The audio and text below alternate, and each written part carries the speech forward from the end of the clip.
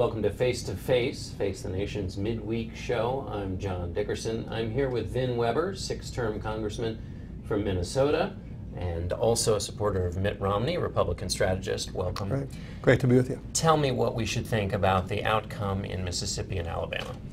Well, it actually wasn't as bad as the morning after analysis for Romney. Romney proved himself to be quite competitive. The two elections were very close in terms of total votes. And of course, at the end of the night, Romney got more delegates than the other candidates. But we did allow ourselves to get a little ahead of ourselves in anticipation of maybe winning Mississippi. And so the spin was not as good as we'd liked it to be. But I think Romney showed that he can actually compete in the South for votes. I don't think there's a problem going forward in terms of electability, but we are clearly now in a delegate fight, and the Republicans need to think about the implications of that. What do you mean the implications of that? What do you mean?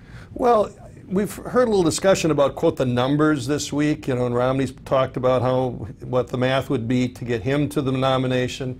And Rick Santorum has come back and said, well, yes, I would have to get 65% of the votes, but Romney'd have to get a majority of the votes, and he can't do that either. What Santorum is saying to us, and Gingrich even more explicitly, is that their strategy is to take this all the way to the convention. They don't have another strategy to win. They basically admit that. So the Republicans have to think about what it would mean for the first time, at least since 1976, to not have a nominee until basically September.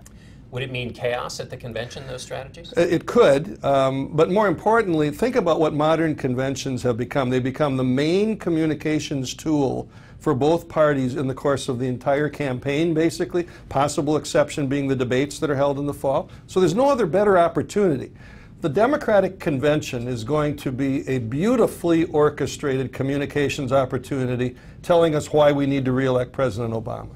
If the Republican Convention is a mishmash of conspiracy theories and backroom dealings and competition back and forth, and we wake up the morning after we've nominated a candidate and then have to start the campaign against Obama, we're going to start out in a deep, deep hole.